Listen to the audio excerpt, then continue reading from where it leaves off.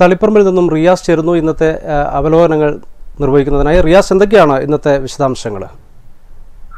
വിനോദ്, തളിപ്പറമ്പിൽ സ്ഥിതി പൂർണ്ണമായും നിയന്ത്രണ വിധേയമാണ്. പോലീസിന്റെ കർശനവുമായ നിലപാട് തന്നെയാണ് ഇതിന് സഹായകമായത്. അനാവശ്യമായി ആരും തന്നെ ഇന്ന് നിരത്തിലിറങ്ങിയിട്ടില്ല. ഇന്നലെ പോലും നിരത്തിലിറങ്ങിയ ആൾക്കാരിൽ അനാവശ്യമായി നിരത്തിലിറങ്ങിയതിന് ഒരാളുടെ പേരിൽ മാത്രമാണ് തളിപ്പറമ്പിൽ കേസ് രജിസ്റ്റർ ചെയ്തിരുന്നത്. ഫലത്തിൽ തളിപ്പറമ്പ് പൂർണ്ണമായി നിയന്ത്രണ വിധേയമായി എന്ന് തന്നെയാണ് നമ്മൾ ഇതിൽ നിന്ന് മനസ്സിലാക്കുന്നത്. മാത്രമല്ല, തളിപ്പറമ്പിൽ അവശ്യ സാധനങ്ങളുടെ ലഭ്യതയും ഉറപ്പുവരുത്തിയിട്ടുണ്ട്. തളിപ്പറമ്പ് മാർക്കറ്റിലെല്ലാം തന്നെ പച്ചക്കറി ഉൾപ്പെടെയുള്ള അവശ്യ സാധനങ്ങൾ ലഭ്യമാണ്.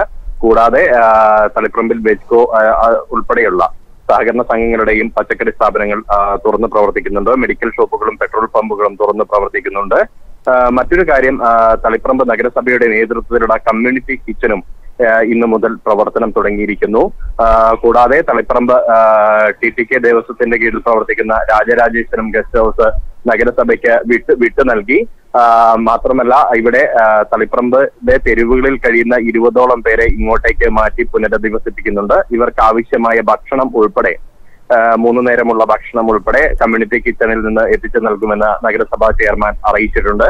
കൂടാതെ തളിപ്പറമ്പ് നഗരസഭയുടെ ബജറ്റ് വെറും ചടങ്ങ് മാത്രമാക്കി ഇന്ന് നടത്തുകയുണ്ടായി. കൃത്യമായ അകലം പാലിച്ചുകൊണ്ടാണ് ബജറ്റ് അവതരിപ്പിച്ചത്. കൃത്യമായ ലോക്ക്ഡൌൺ നിർദ്ദേശങ്ങൾ പാലിച്ചുകൊണ്ടാണ് ബജറ്റ് അവതരണം പൂർത്തീകരിച്ചത്. വെറും 10 മിനിറ്റ് മാത്രമാണ് ബജറ്റ് അവതരണം നീണ്ടുനിന്നത്. വിനോദ്.